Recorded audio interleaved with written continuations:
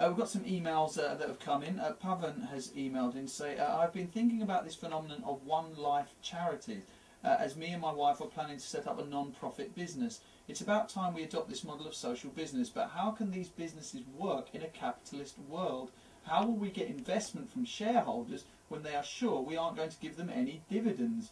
Does this become charity at the end of the day? No, it's not a charity because you're designing as a business. So once you create it, it continues. It doesn't die away. It recycles, money gets coming back to you. How do you get someone to invest in that if they're And not going to get to anything Pavan, back? I would say you have decided.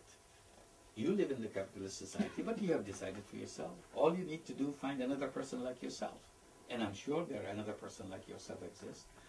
And I always feel that there are many people like me who exist. So we go ahead and do that. And many people will follow the examples that you have created. So you don't have to wait to see how many millions are coming behind you. All you see, do you have a second person or a third person? And we are in business. We don't need millions of people to start something. All it needs only one person. You got yourself one person, yourself, Pavan. And congratulations. Perfect, perfect. Now I can imagine there were many people who told you Grameen Bank would never work. It would never work. Yeah. And it works. Absolutely.